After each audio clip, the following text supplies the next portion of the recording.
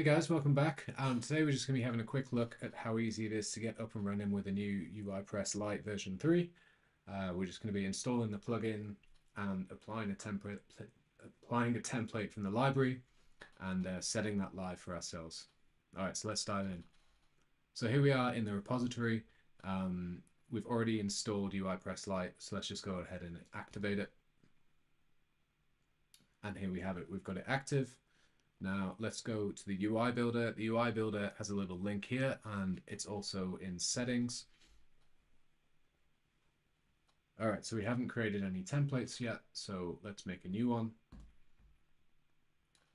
Cool, so this is the builder and the main kind of beating heart of UiPress 3. For now, we're gonna skip over all of this and we're just gonna look at the template library, which lives just up here. So you can see we've got a bunch of templates in here. We can filter these off. Right now we only want to look at UI templates. So let's get rid of admin pages. And here we have it. Let's choose shape space. Looks pretty cool. We've got some different options, different screenshots of the template there. To add that to our builder here, just come down, click add template and replace current layout. And there we have it. That's a preview of our admin area. Let me know in the comments if you know the inspiration behind this admin theme. But yeah, so we've got all of this set up. Now all we need to do is set it to live. So let's go over here into block settings, not block settings, template settings, sorry. Let's give it a name. First, UI layout. It's a UI template already, that's perfect. Let's make it active. And for it to load, we need to assign it some roles.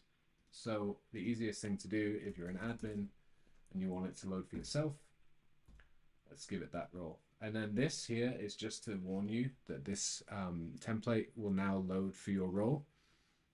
This might seem unusual when you are creating for your own role, but it's more when you're creating more limited templates for lesser capable users, people with the editor role or something like that, and you want to restrict features. This is just to warn you that it could be potentially loading for yourself, just in case you're not aware. But yeah, for the context of this, we don't need to pay any attention to that. We've got it synced to admin. So let's save this out and let's just navigate to a new page. And there we have it. There's our UI template loaded up. Everything's working great. Things are loading super quick. You can come down here and have a look at some options. We've got a view site option that's loaded all inline like that. We've of course got the dark mode up here. This is currently showing our front end of the website, which is why there's no dark mode. There's that. And we've got a logout button too. All right, that about does it for this video. I hope you can see how quick it is to get up and running with UiPress now. Thanks for watching, and we'll catch you in the next one.